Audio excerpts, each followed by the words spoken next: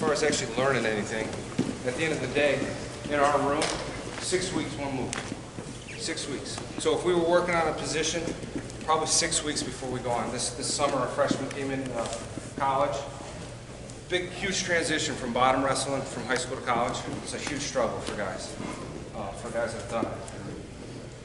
We spent 6 weeks just on bottom.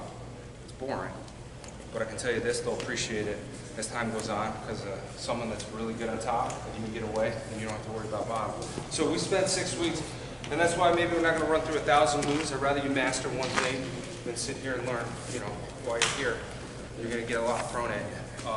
So as we break these little things down, details, this covering the head is probably the hardest, most critical thing to understand. There's a lot going on, and if you can't manipulate the body, then the cradle will never work in this position. I'm controlling what he does.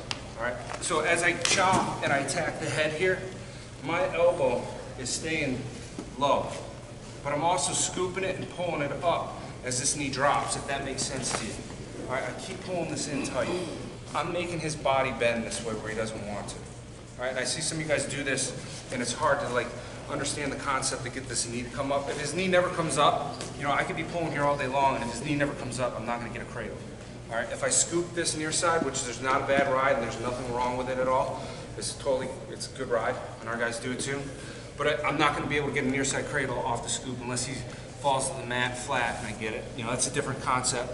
All right, so I see guys trying different things, and they'll all work, but this is a little different, setting it up. So I chop, I attack the head. All right, as I attack the head, I come up high. I scoop elbow down here, and I start pulling it up to me. You can tell you that's tight. I want to pretend like I'm falling. All right, so I keep everything pulling down. He can feel the pressure, and all I'm going to do is release this tight waist because I know he's not going anywhere.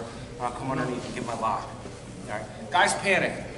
A couple things we can turn and roll him through. We got stuff for that. Let's just say this guy panics. He goes flat. He's got good defense. He's flexible. Okay, and I scooped here. All right, I'm going to do a walk around cradle. Guys aren't going to let me just. I don't know anybody in a big match that's going to let you clear this. They're going to toe hook you, and you're not going to be able to get it. So what we're going to do is I'm going to lock my legs around, all right? I just lock my legs around his leg.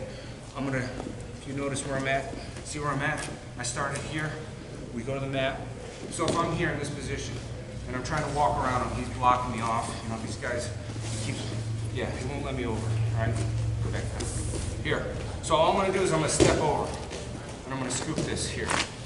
This is a good finish. No matter how you get to a cradle, this is a good finish to have. Here, I'm going to scoop, block, knee down, shift my hips, right over. Here, now I'm going to clear this. High leg, out, post it up, take a big step, and readjust. And I'm pulling this tight to me. Right here. That's tight. All right. Off the crook, watch the finish one more time. Come back up over here. So you're going to be beat up by the end of the day. All right, I get the cradle locked up. Go ahead, go flat. I get this cradle locked up here. And this is what I'm talking about right now. This guy starts to wrestle me. He's not going to let me just give me yes. He's hooked me here. I'm going to clear this. So I'm going to clear it. Scoop. I'm fishing for it wherever I'm at. I know where it's at. Now I can pinch it.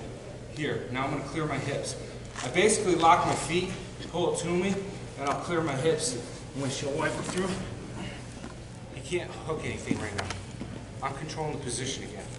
I'm going to clear this out. I'm going to elevate, get behind it. Here. Elbow comes to me tight, and I walk into him. And he can tell you this is really tight, right? Mm-hmm. Yeah. I'm not going to put my weight on because I probably put him to sleep. But in the match, I'm going to pin him. All right? Yeah. Yeah. Right here. All right. So I get the lock. I came over the top. His knee came up. I got my lock here, right? Guy goes flat to the mat. Boom. I'm trying to do a walk around cradle. This is where I want to get.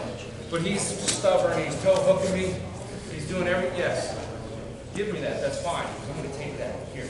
I'm going to turn my hips and start controlling the position. Yes. And then I'm going to turn right here. See this where this is? Now I can switch my hips on. Here. He's worried what I'm doing over here, and I'm attacking. I want to clear this. Look what I did with my shoulder. I let that slide out. I was over top of it here, but I let that slide, then and pull it tight. I'm gonna go right over top, that fall. All right, snaking that leg's critical. Let's go, ready, 1, 2.